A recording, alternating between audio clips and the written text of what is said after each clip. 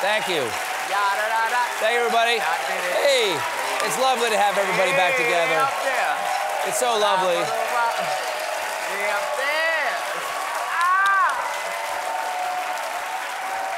John, we got a national treasure on here tonight. Anderson Cooper is going to be here in just a little while. Yes. Just a delightful fella. Great. And I just want to say how great the band sounds again. I mean, it's wonderful to have you back. I want to have Joe and Nega back. I also want to point out, yes, Lewis and the rest of the band sounded amazing while you guys were gone. We missed you, but man, you guys did an amazing job keeping this band hot while you were out of the East Coast area. Killed it. The best in the world, really. Have you won anything recently, John? Have you won anything? Anything since the Grammys? Anything since the Grammys? No, not since Sunday. Okay, well, gotta keep it up. Gotta keep it up, man. Yeah, gotta keep it up. Rolling. Well, we might all win something because it turns out, I just found this out, this is very exciting, that we're nominated for some Webbies, the Web Awards. The shows are the Webbies. And, yeah, we've already been honored. We've already been honored by being honorable for the comedy podcast content series and music video series Webbies, but we're nominated for 2 Webby Awards that people get to vote on. We need your votes on this out there.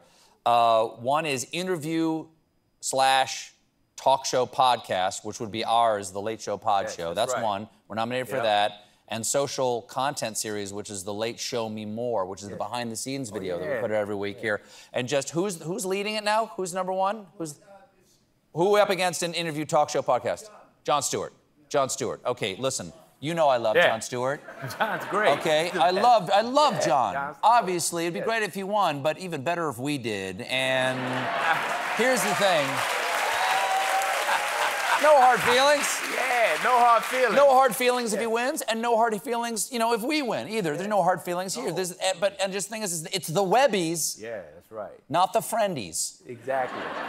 Friendly competition. We have friendly competition.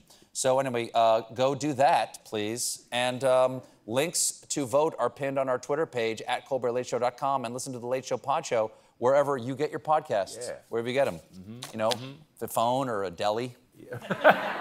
Not sure where you get them.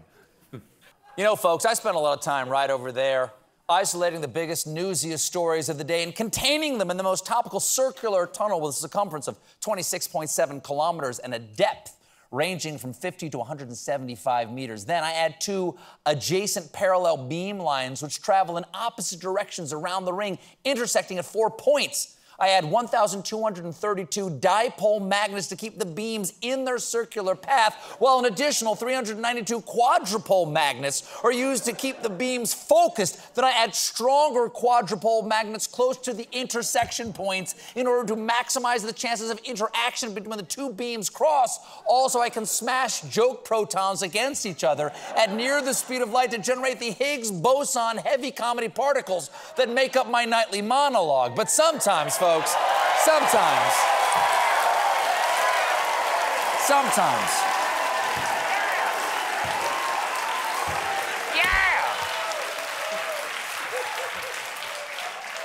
Sometimes I wake up in an abandoned junkyard strapped to the chassis of what used to be a school bus. I gnaw myself free of my restraints and climb atop a hill of crushed Mazda Miatas to utter a call that can be heard only by those in the midst of a life-changing peyote trip.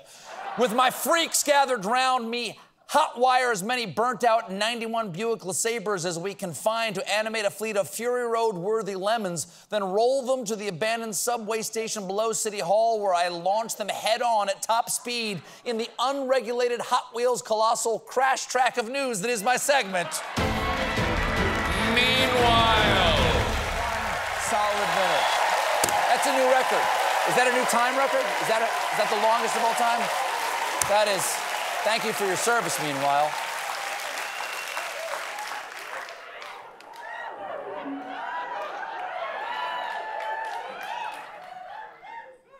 Meanwhile, Jared Leto, of all the actors to play the Joker, he is one of them.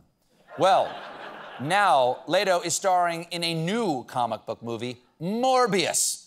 But turns out that Leto insisted on using the character's crutches even when the cameras weren't rolling, and his method acting became a problem on set. Even more problematic, he was still method acting from his role in House of Gucci. Hello, I'm a Morbius. I'm a very scary vampire. Oh, boo, I'm gonna suck your blood. That's a spicy jugular vein. Away, away, you gotta.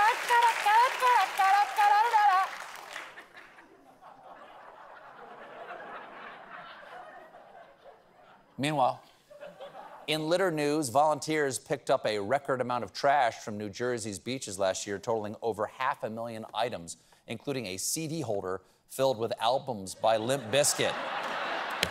Well, you know what they say, one man's trash is a CD holder filled with albums by Limp Bizkit.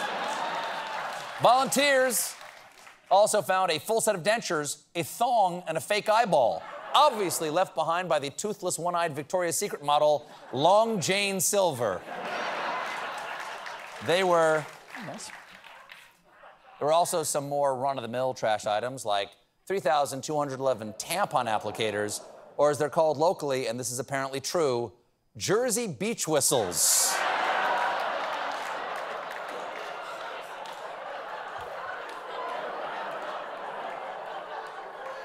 Okay, but don't blow on them. You know where they've been, a Jersey beach.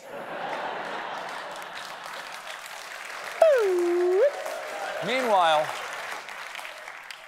in an effort to make electric scooters safer for use in crowded cities, there's a new line of e-scooters that stop if you speed, made by a company called Super Pedestrian.